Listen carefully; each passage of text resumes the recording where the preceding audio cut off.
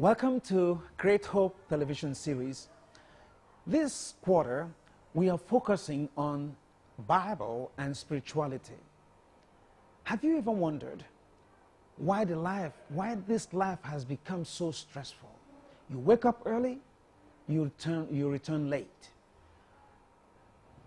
Have you been on the streets of our modern cities? Rush, rush, rush. Catching a bus, rushing where, rushing there.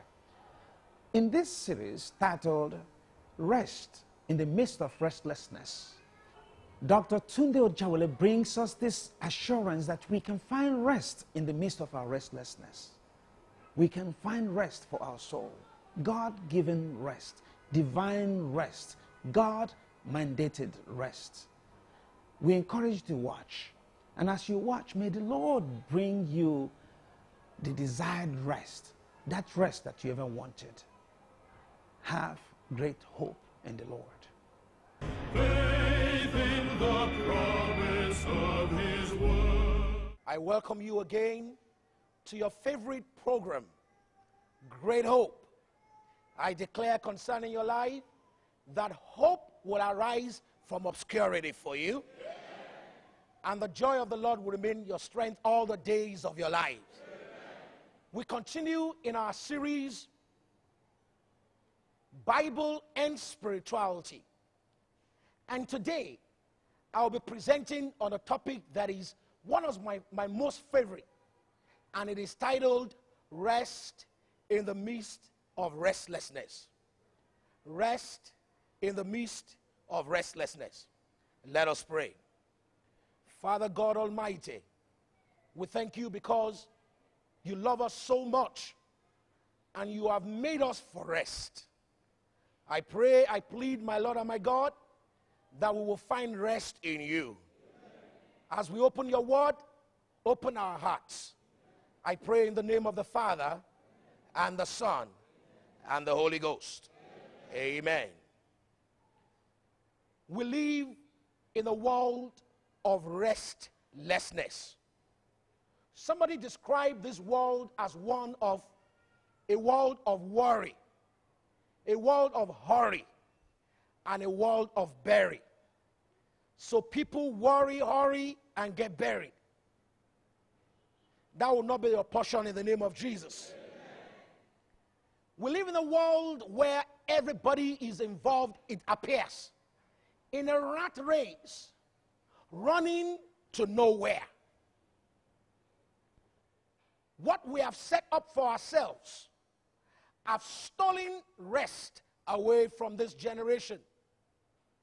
I don't understand, and I know God does not, how children are in a hurry to grow up, in a hurry to finish school, in a hurry to get a job, in a hurry to get married, in a hurry to get children, in a hurry to raise the kids, in a hurry to quickly send the kids out of home, in a hurry to retire, and before you know it, in a hurry to die. A world filled with human restlessness. Go to the major cities in this country. Restlessness. They don't sleep in this place. Restlessness. When you are inside your car, you raise the decibel of the sound of the music. In your house, the neighbors cannot rest because of your music. Don't talk about when you are arguing. Come on. Where is rest? But Jesus lovingly tells us in Matthew chapter 11. Oh, I love these verses, 28 and 29. Come unto me, all ye that labor and are heavy laden, I will give you rest. God will give you rest in the name of Jesus. Amen. Take my yoke upon you and learn of me. I am weak, I am meek, and I am lowly in earth, and you will find rest for your soul. Jesus has designed us for rest. He has created us for rest. You know, I want to ask you about your job. I want to wonder if this describes you. You have been looking for your dream job for a long time.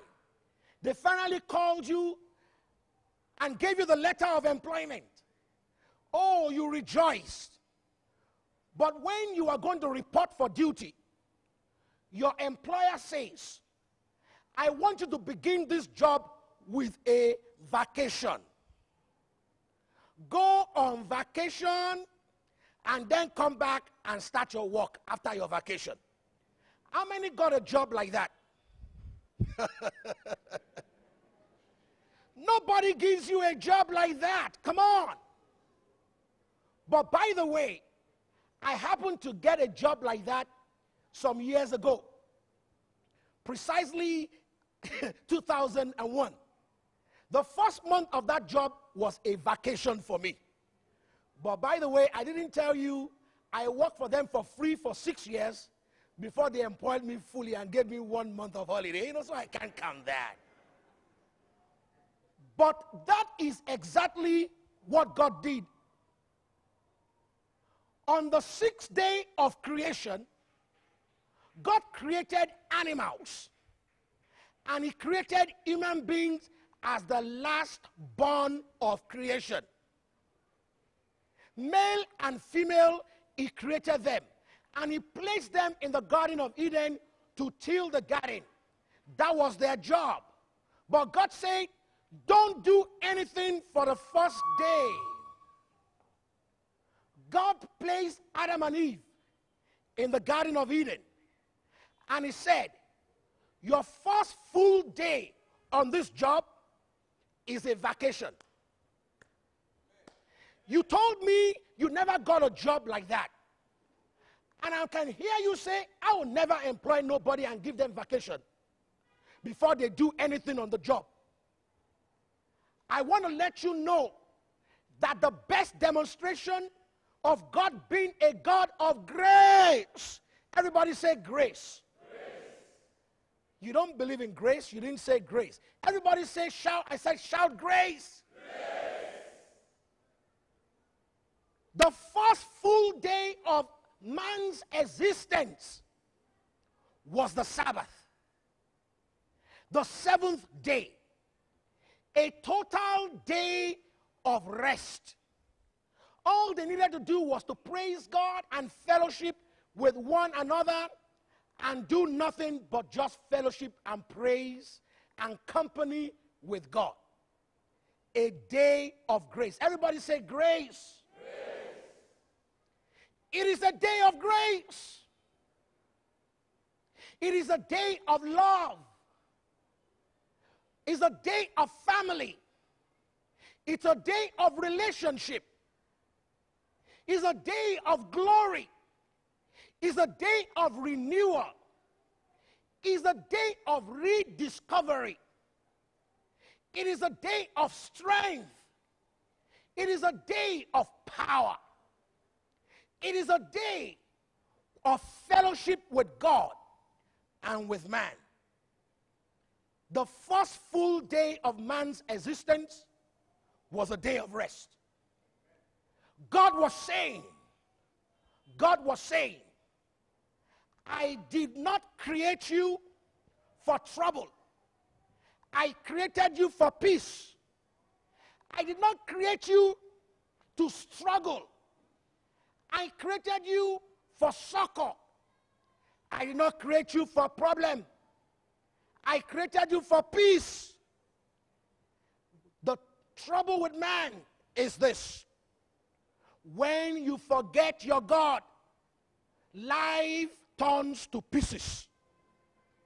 God will give you peace in the name of Jesus. Amen. He will exchange your ashes and he will give you a cloth of rejoicing. Amen. In the mighty name of Jesus. Amen. I want to state very clearly right here, this moment, that rest is the reason why God created you. When he gave you that spouse, it's for rest. If your marriage does not give you rest, there is problem in it. He gave you a job for rest. If there is no rest in that job, there is problem. God gave you the training for rest, the children for rest, a home for rest. Everything about man should define rest. If you believe the word of God, let me hear you say amen. That is why all through the Old Testament and the New, the Bible continues to remind man, human beings, that rest is the reason why he made you, not restlessness. He told Moses and the people of Israel in Exodus 33:14, my presence shall go with thee, and I will give you rest. I declare today God's presence will go with you. And God will give you rest. He will give you rest in your home. He will give you rest in your body. In the mighty name of Jesus. He told Joshua in Joshua chapter 1 verse 13, remember the word of the Lord to Moses, the servant of God, that he commanded you, saying, the Lord your God has given you rest. He has given you this land. The land God has given you will give you rest. Where you live will give you rest. In Joshua 21:44, the Bible says the Lord gave them rest round about. I love that. Rest round about means, how can you have rest in your house when your neighbor's house is burning? Rest round about means, because of you, there will be rest in your neighborhood. Because of you, your children will have rest. Your parents will have rest. In the mighty name of Jesus. The Bible says of Jehoshaphat in 2 Chronicles 20:20, the realm of Jehoshaphat was quiet, for his God gave him rest round about. Your God will give you rest round about. Oh, you are not answering this prayer this day. I said your God will give you rest round about. I do not know what has brought about restlessness in your life, but God will give you rest. The Sabbath is a day of rest. It is just a day. But the one who gives rest is Jesus. Come on, say amen. You can never keep any day holy if Jesus is not inside you. The Sabbath is not about a day. It is about Jesus, who said, come unto me, all you who labor, I will give you rest. When you have given your life to Jesus, and Jesus lives in you, rest begins in you. But God now says, you know, you have to be busy edging out a living for yourself. That is why he said you should work for how many days? 6 days. In Exodus chapter 20, verses 8 to 11. 6 days will you labor. By the way, for anyone listening to me today that is jobless, that is a promise. God, you said in the Sabbath commandment that I should work for 6 days, but I have no job. Provide me a job in the name of Jesus. Amen. It is a promise for you. Then the Sabbath is a day of rest, because after you have been busy, I know you pray every day, God says, I know you read your Bible, but I know you are also busy making a living. I need a day of uninterrupted fellowship. No go slow of your city. I want a day to bless you. I want to hang out with you. I want to play with you. Ask me anything you want on this day. It is God's day.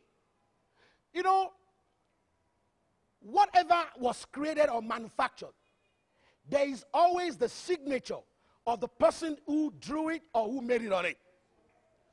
If you take your jalopy car, whole beat up, whatever car it is, and you take the signature of Mercedes and you put it on it, and it was not Mercedes that made it, whom are you deceiving? In fact, somebody can even say, we'll sue you. for putting a different name on a different thing.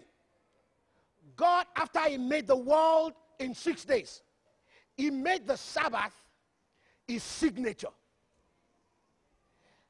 I wish I can ask you as you are watching today, what's your birthday? Let me ask one of my friends in the audience, what's your birthday? January 3. From today, I'm changing your birthday. Because I'm the preacher, you're not. Your birthday now is December 3. No, I said I'm the preacher, not you. Can you change your birthday? God created the world in 6 days, and he made the Sabbath the birthday. As you cannot change your birthday, you dare not attempt to change the birthday of the world. It is a day of repose, a day of rest. And somebody says, how do I know the Sabbath? So I can have rest from my restlessness in Jesus. So I can have rest on the 24-hour period he put aside not to work. Oh, that's not a problem. Ask by the Bible. The Bible says the seventh day is the Sabbath. The seventh day, how do I know how to count? Oh, the Bible answers that too. Just read the Gospels that tell about the crucifixion and the resurrection of Jesus. In Luke chapter 23, for instance, from verse 51 to the end, it says the day Jesus was crucified was the preparation and the Sabbath drew on. Everybody knows Jesus was crucified on Friday. The day that follows Friday is what? And they went and kept Saturday's Sabbath according to the commandments of God. And that's why they came on the third day, Sunday, and found Jesus rose up. Oh, I'm still wondering, how else do I know? Well, when did Jesus resurrect? What day do we celebrate the resurrection? Sunday. But the Bible calls it not Sunday, Monday. It tells us what it is. Luke chapter 24 from verse 1. Matthew 28 from verse 1. Mark 16 from verse 1. You will see in all of this record that the day of resurrection is called the first day. Everybody say first day. First day. So if Sunday is the first day, I know you can count where you're watching or where you're here. And you can count 1 to 7 from Sunday. The seventh has to be what, everyone? Saturday. So Saturday is the Sabbath of the Lord thy God. It's a day of repose. It's a day of rest. It's a day of fellowship. It's a day of joy. Amen. It's a day when heaven comes down to earth. And God says, tell me anything you want, and I'll do it for you. Amen. I have time for you.